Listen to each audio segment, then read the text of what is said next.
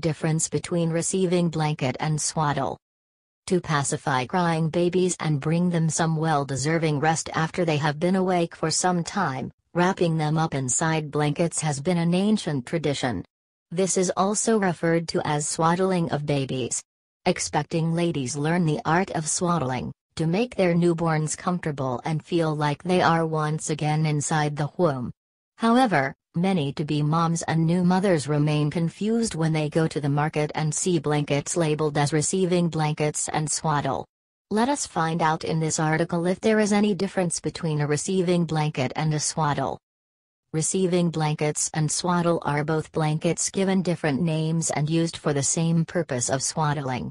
Swaddling is a technique that restricts the movements of the baby by wrapping him inside a blanket so that he gets a snugly feeling of being confined inside the womb of his mother. Receiving blankets are simple blankets that are used to swaddle babies, whereas swaddles are made especially for this purpose and are cut so that they are easy to swaddle the baby. In addition, swaddle may have Velcro so as to make it easier for the mother to secure the baby inside the blanket. With a receiving blanket, one has to fold one corner before placing the baby onto the blanket with his head above the level of the blanket.